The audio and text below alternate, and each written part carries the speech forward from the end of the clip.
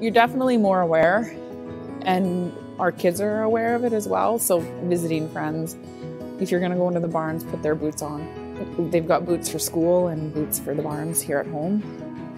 We've dropped our calving back to April. They calve on grass. They're nothing but bouncing. They calve and they're gone. They're healthy, and we've lost 0 weight.